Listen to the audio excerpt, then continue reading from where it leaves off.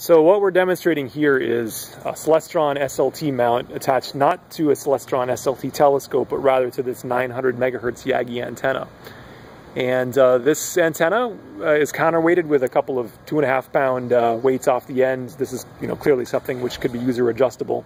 We're driving it off of a SkySafari here, sitting on the ground from our Mac copy of SkySafari, which we are going to have go chase after. Let's pick a good satellite, maybe one of these Orbcom communication satellites. Okay, so we're going to just say, go chase it. And, we're clearly capable of tracking the satellite just as fast as it's moving across the sky. Nothing in the sky actually moves this fast here.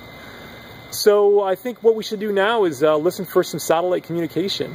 And I'm going to move over here to Ruslan's laptop. And what we're going to do is, as soon as we get acquisition, we should see some activity here on the screen here. And in fact, there's a lot of reflection. Do you want to just maybe, let's stand differently? Yeah, there you go. That's a lot better. And I don't know our things. Okay, yeah. It looks like we have some signal there. And this is really great, guys. This is some actual satellite transmission we're getting right now. Is that, Scott, do you know if that's decodable? Probably not at the moment. Yeah.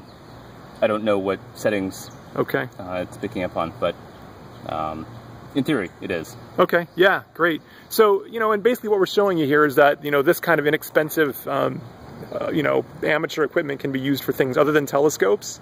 And it looks like our satellite is probably about to set. So, that's the idea. I hope you guys enjoy.